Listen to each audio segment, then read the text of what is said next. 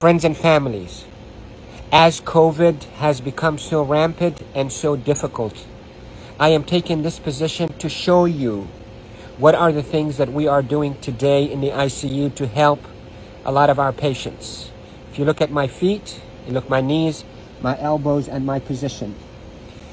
We are now in a difficult situation.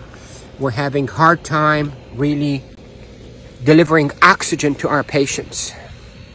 We are having truly hard time treating our patients with respiratory failure on the ventilators.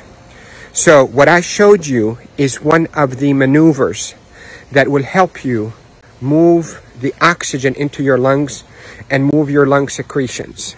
So there are this position that I showed you at the beginning of this video helps you to send oxygen to the lower part of your lungs. COVID will attack the lower parts of your lungs, seep out fluids that is as thick as glue, block the lungs, and lead to suffocation, literally, and respiratory failure.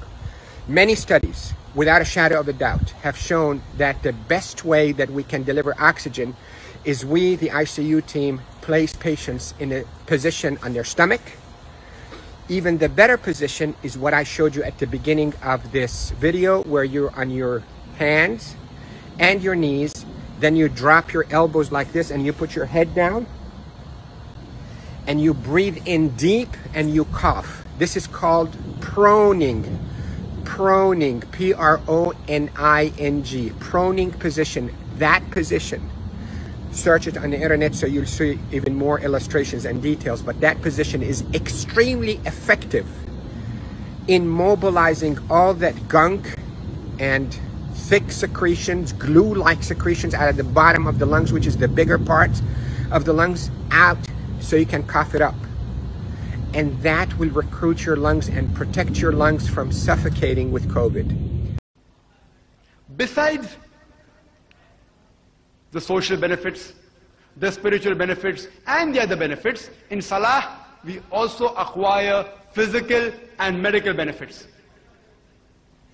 Normally when you breathe, only 2/3 of your lung capacity is utilized. The remaining 1/3 of the lung, the air remains in.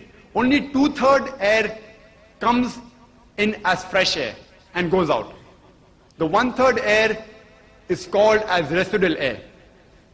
When you do sujood, the abdominal viscera, they press against the diaphragm. And the diaphragm, it presses against the lower lobes of the lung, which causes exhaling of even this residual air. So once the residual air goes out, more fresh air comes in, which is responsible for a healthy lung.